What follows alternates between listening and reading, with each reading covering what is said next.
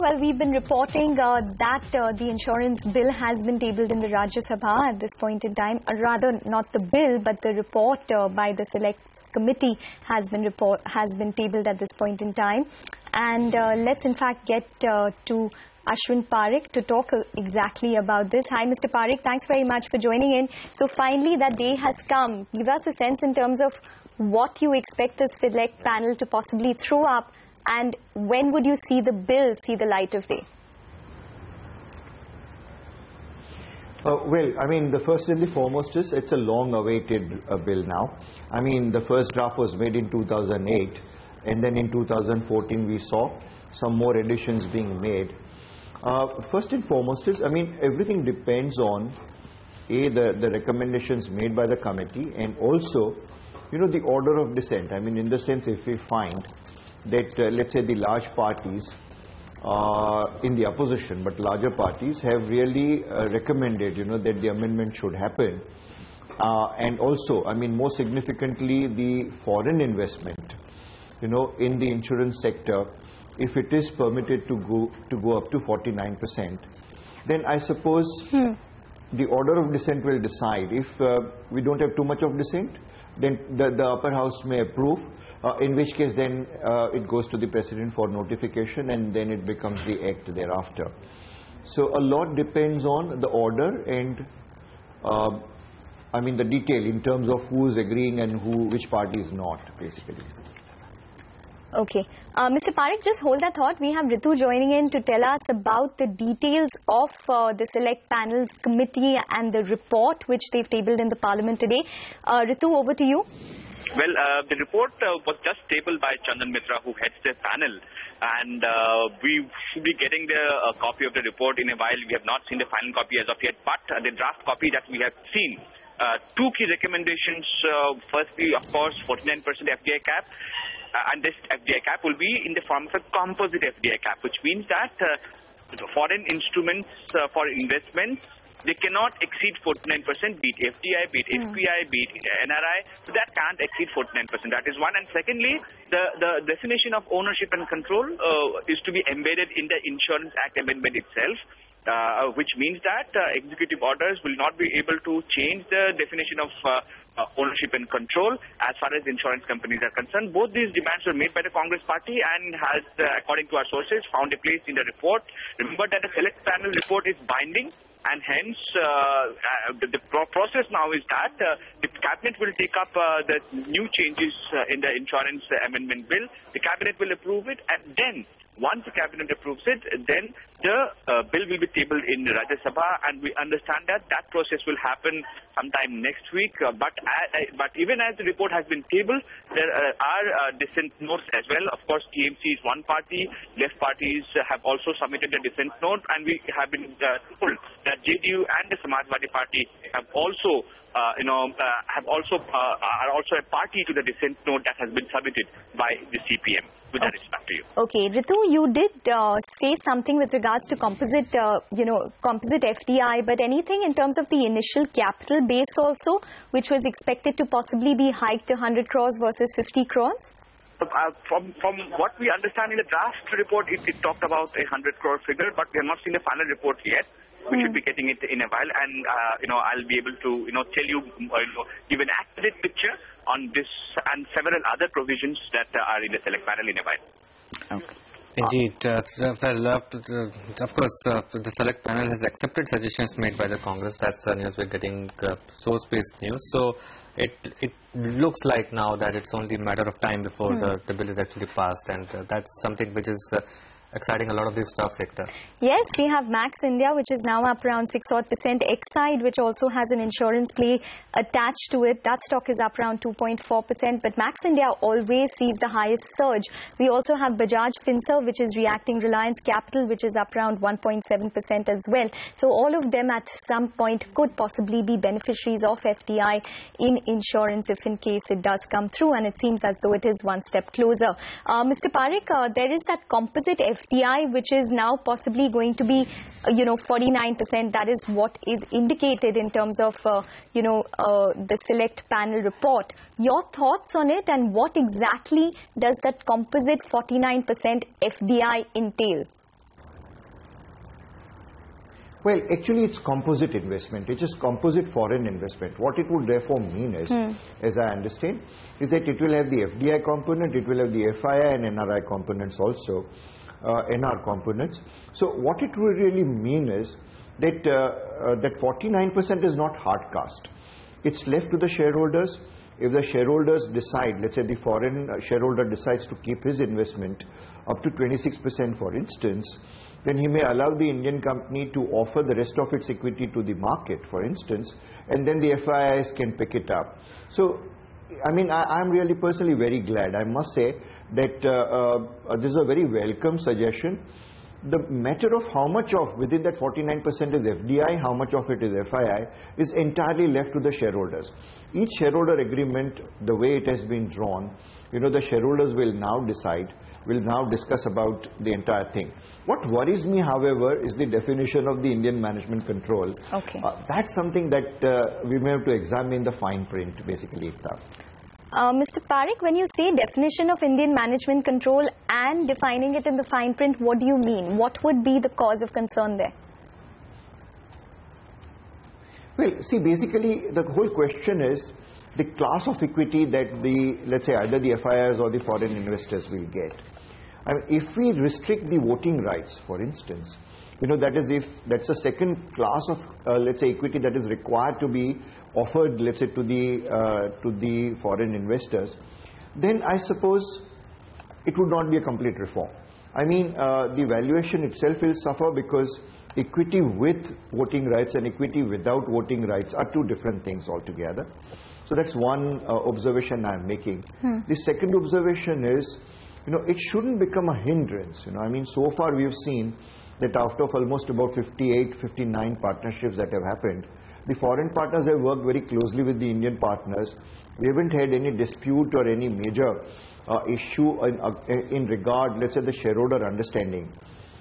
This creating a new class of equity could be a big problematic. So I would say if Indian management control only keeps itself to 51% of equity, which the Indian shareholders put together could own, then it's fine. I mean, then the definition is a very workable definition, Ekta. Okay, coming back to composite FDI, you know, Mr. Parekh, I just wanted to get a sense. Would it then mean that a couple of these insurance companies, which are now subsidiaries of bigger companies, would have to possibly be hived off in order for them to take advantage of that composite FDI rule? Well, that is only one of the implications. That is going to be one of the implications. I don't think that is too much of an implication because, you know, all these investments made by the parent companies, I mean, in many cases it's conglomerates and also banking companies. Now, these are investments. You know, these are not subsidiary organizations as yet. I mean, these are subsidiary organizations, but in the books of banks, these are investments basically in the form of shares held in these entities. So I would say, therefore, that by virtue of being a shareholder of a JV company, the person does not automatically become the shareholder of the bank. So, I mean, I'm not too much worried about the structure part, but I'm certainly concerned about the composite limit to the extent that if it was entirely FDI, which was the original reform, fortunately, they've now changed it to composite limit. So, I mean, in that regard, I would say it's a very welcome move. What will happen is, if we had said that it was only going to be permissible by way of FDI, then it would have created a deadlock situation, Ekta. You know, then one shareholder is 49%, the other shareholder is 51%. Sure. Nobody will take the equity to the market unless both of them jointly agree to take it to the market, you know. Okay. All right, Mr. Parekh, hold that thought. We have Lata joining into this discussion as well. Lata, finally, we've seen this progress over a long period of time. Your thoughts on it? Well, actually, the biggest relief will be that it is passed. After all, it's been taken, it's a long time in coming. And this will also be the first legislative effort of the new government. So to that extent, it will definitely have a bonhomie. But since it is foreign ownership at 49 and it's FDI and FII mixed, it's immediately not going to really open the tap of foreign investment very significantly. It will be okay, and in any case the price will, it's a big price discovery. We'll have to see if anyone comes to the market, and therefore there will be a bit of a price discovery effort for sure. Actually, on that matter, Mr. Parekh, do you expect in the next 18 months somebody will come to the market? Well, you see, I mean, this will certainly pave way for the Indian promoters. You see, if I look at the life insurance sector particularly, where a huge amount of capital is required, Lata, you know, I am seeing that at least 4 or 5 companies are almost ready to take the equity to the market. They have performance to show, they have started making profits, you know, so, and then there is no need for additional capital in these cases, so they can take it to the market, you know. So, I mean, I am certainly seeing that. Your point on price discovery is a very valid one. If, let's say, out of these first 4 or 5, I mean, all of them have really done extremely well in the last 12 years. They've built a good portfolio, a good life fund. You know, they go to the market, then we may get a certain order of price. And then it creates a market. It creates markets for the others also to follow, in fact, in that particular area. That perhaps will open another tap of capital for these players. Mr. S.B. Mathur, the former chairman of LIC, has also joined into the conversation. Your take, Mr. Mathur, it now looks like with the select committee tabling its report in Parliament, it's only a matter of days before the cabinet approves it and tables the bill itself. Could happen in this session, or most likely the bill becomes law in this session itself. How do you see the contents that are known so far? Well, I feel it's a welcome step. You know, FDI, if being raised to 49%, would not have driven the valuation so much. We have seen in this capital market, it is the FIIs who drive the valuation, and to that extent, Indian promoters should be thankful that the FII will be there to give them a good price, good value for money. They have been kept invested for 10 years, more than 10 years now. So I think they will get good valuation. Number 2, I see it as more as a restoring the credibility of the country as a whole. You know, we have been talking for last 14 years, even before the sector was opened up, that it will be taken to 49. Successive government have made these declarations. And it's kind of, we were losing acceptance that, well, everyone is saying it should be 49 and they have not been able to do it. So to that extent, I see it as a welcome measure. Secondly, there are other things in the insurance bill which are very critical. One of them is Section 45, which gives the insurer right to repudiate a policy in case of early claim. They were tinkering it with it. Rajya Sabha presentations were made to the select committee that you are curbing policyholders' rights and unnecessarily exposing them to risk of denial of a claim. So it should not be done, or it should be modified. I would love to see what the committee has recommended on that. So that's a very critical, because they were raising the period from 2 years. That is the policy. If it is taken today, if early claim happens within 2 years and there is non-disclosure, deliberate non-disclosure, the claim could be repudiated. Now the amended bill suggested that this period to be raised to 3 years. Instead of 2 years, up to 3 years, policyholders could repudiate. And they had also included cases of involuntary non-disclosure. That is, I am not aware, I have made a wrong statement, or I have concealed a fact. It is not done deliberately. Even those cases are now covered, which is very, very dangerous trend, because claim settlement, death claim settlement has to be very, very customer friendly. I agree with you. Actually, we didn't look at the customer friendly angles. We were more worried about the macros in terms of capital that will come and the sector's future. But Mr. Mathur, you expect a listing or at least somebody to divest in the next 1 year, 18 months? 2015 should see some issues? By the end of this year, by next year, I definitely see 1 or 2 companies going public, because the market is ripe, investor confidence is coming back to the markets, and they have, as Ashvin said just now, they have built up a good portfolio. They have built a good customer base. So I see every possibility of one or two companies at least going public by March 16, I would say. March 16, you agree? Yeah, that's the coming year. The 2 months, I don't see anything happening up to March. Next financial year, all right. Mr. Parekh, you agree that you will have a couple of people coming to the market in FY16? Yes, I mean they will. And, you know, I mean, we are just not talking about capital and market. There are several other reforms associated with this, which will also give the industry, the sector, a good boost. I mean, health insurance is one. Reinsurance is a major one that's going to happen through this. We are soon going to have reinsurance branches in this country. So, I mean, these are some good reforms. They have been waiting for 8 years now, Lata.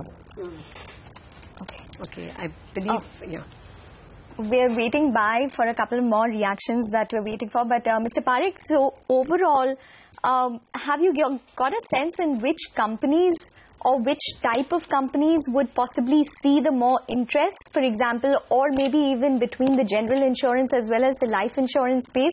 Any of those numbers that you might have worked out, or companies that you might have even spoken to? Yeah, see, I mean, basically from, you know, I mean, I've done about 35 joint ventures by now in health, life and general. I mean, I would say that, let's say health is still young. I mean, in the sense, health companies have not done more than 5-6 years, so they are not ready to take anything to the market at this point in time. A few general insurance companies are in a position to take their equity to the market. You know, I mean, till about last year or year before, the industry was bleeding. So there wasn't too much of a performance to be showed to the shareholders. Now things have changed. You know, general insurance sector has really done well in the last 1 or 2 years. Actually, but life insurance is the main one. There will be more companies in life sector who will take their equity to the market, basically. Certainly. Actually, one potential candidate is now joining us. Sanjiv Bajaj of Bajaj FinServ is with us. Sanjiv, now the Select Committee's report has been tabled in Parliament, and the expectation is that in a day or two, the bill will be tabled. So it looks like sure shot this session, we are going to get, the winter session is going to see the passage of this bill. How did things change for you? In the next 18 months, do we see you come to the market? So, Lata, we are finally seeing, I think, light at the end of what was a very, very long tunnel. But yes, I'm hopeful now that this bill does get passed. We don't, as Bajaj Allianz, need to go to the market. We have been building this business very gradually and profitably.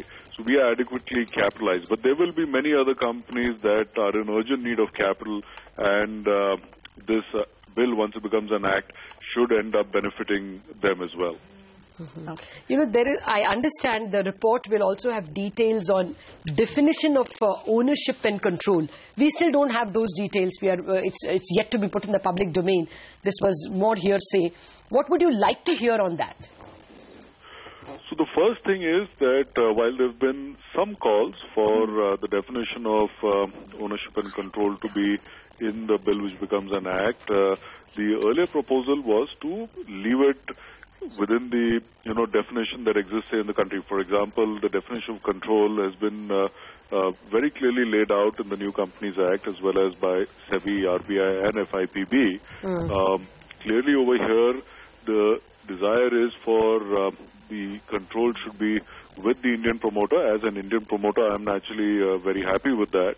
I think long term it makes sense in ensuring that as these companies grow, some of these sectors, whether banking or insurance, are sensitive, and you want to ensure that the companies will outlast the individuals who are investing in those companies or who are buying policies of those companies. But we have to again wait and watch. We have to see what the final language is, what is the flexibility around that. The idea is not to deter any investor from coming in. The idea is to do what is right for our country and for these companies long term. Okay. Mr. Bajaj, I had one question with regards to composite FDI, because there were a couple of reports that I had read earlier where there were a couple of companies that said that maybe, composite, they had some dissent or maybe some sort of apprehension against composite FDI. Can you explain to us what this would mean for an insurance venture if in case they want to attract or take advantage of this composite FDI rule? See, very simplistically, if it's only FDI that is allowed to go up to 49%, for companies like us, it doesn't matter, because our partner, Allianz, is one of the largest companies in the world. They can easily put in the money required to take their stake up, and we would more than welcome that as well. But there could be other companies that want to go and list, say, in the stock markets. Now, if you're not going to allow FII, which means that when they go and list, only Indian investors can buy that stock. Now, where is that capital available in the country if 4 or 5 insurance companies, whether life or non-life, want to go to the market? So it creates greater flexibility. What one also should understand is that since this bill is taken now 8, 9, 10 years before it's finally coming to becoming an act, I'm sure the government has got many other things to do than to look at this bill again within the next 2 or 3 years. Yeah. So they need to introduce provisions which will help the industry for the next 5, 10 years at least. Yeah, fair point, going by the time they've taken. Sanjeev, you see M&As, I know of some partnerships at least where both partners want to go out. Well, you see, that's why you need large, strong Indian partners so that they won't go anywhere. Okay, so do I see, am I speaking to a buyer? I'm always a willing buyer at the right price and for good quality. What do you think, Mr. Mathur? There will be M&As now. Once you list, you get a price, you get a market price. So M&As will be a little more in the news? Well, I don't see too many M&As happening, at least in the life pain. So there will be substitution, somebody going in, somebody coming out. But I don't see too many M&As happening. All right, sir. I think we can wind up our discussion. Mr. Mathur, Mr. Parekh and Sanjeev, thank you very much for joining in this discussion. Back to you.